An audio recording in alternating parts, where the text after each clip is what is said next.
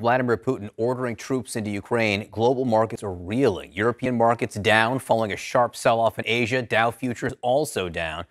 CNN chief business correspondent Christine Romans here with a look at what could happen and why the world is really on edge, Romans. Yeah, Russian troops on the move, and so are global markets. Asia shares closing down sharply. Europe wobbling here, and stock index futures bracing. This will be the first chance for U.S. investors to respond to a weekend of worsening Russia headlines. Putin's obsession with Ukraine sent stocks tumbling last week. The Dow alone lost more than 650 points last week. John, that's nearly 2%. The big reaction is in the oil markets. U.S. crude prices jumping more than 5% overnight. Global crude prices up to nearly $100 a barrel. Russia is the world's second largest producer of oil and natural gas. Any supply disruption from fighting or from sanctions would raise global energy prices. That means a direct impact on the U.S. Also, of course, higher gas prices.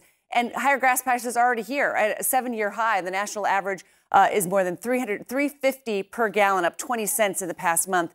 But it's not just at the pump. All energy costs will spike, like home heating, electricity, airplane fuel, and other business transportation costs. And that will drive all consumer prices higher. Energy prices driving red-hot inflation at the highest level in 40 years. One analysis estimates that if U.S. oil hits $110 a barrel, expect the inflation rate to top 10%. That puts pressure on the Federal Reserve to make more aggressive interest rate hikes to tame this inflation. John, that raises borrowing costs for everybody, right? On mortgages, car loans, and credit cards. So fixing the inflation problem will mean another problem, higher borrowing costs.